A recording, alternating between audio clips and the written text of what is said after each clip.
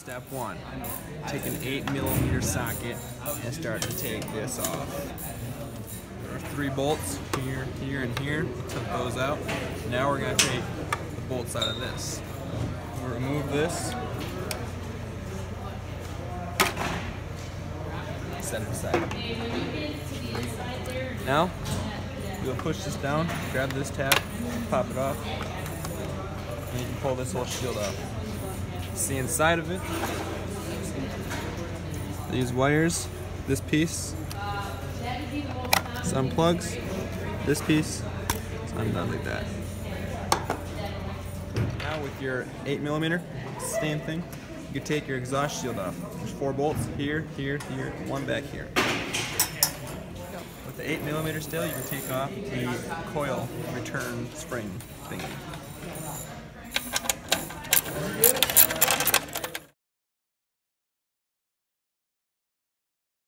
With your 8mm, we're going to start to take off the fuel tank, starting with these bolts. And now, pull this piece off, and then this will come free. You can turn the engine around. Now we'll take off these 2 bolts.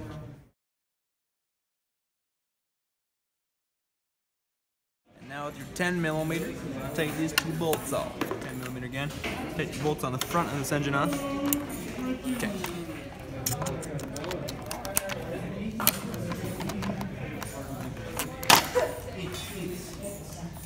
Right off. Now you can take this plastic shield out.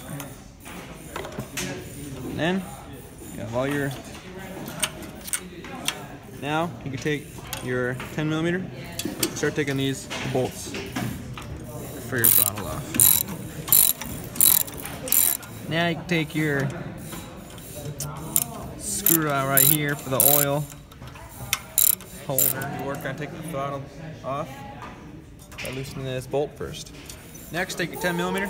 We're going to take the exhaust off. There's 2 bolts down in here. Let's take those off. Start to take the carburetor apart using our 8mm. We'll take this little filter off. It's 2 bolts. Plastic shield off with our 10mm.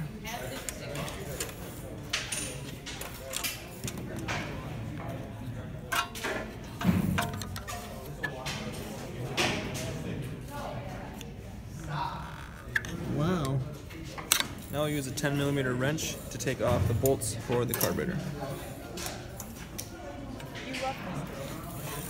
Using your 10mm, you'll take the flywheel guard off. Bolt here, down here, and over here. Now with the 9/32, we'll take this shield off with this 1 bolt right here. Plug the spark plug. Spark plug lead wire, and then pull this shield right off. Now again, with your 9/32, you can take off your armature.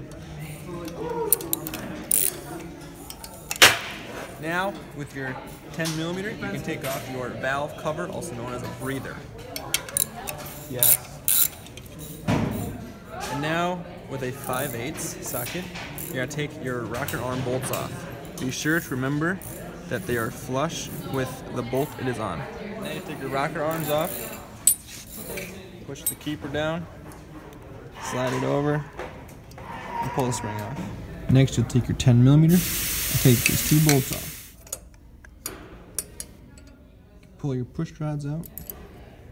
Now using a 5/8 spark plug ratchet, you can take your spark plug off. Now with your 10mm, again, you can take these 4 bolts that hold the piston head.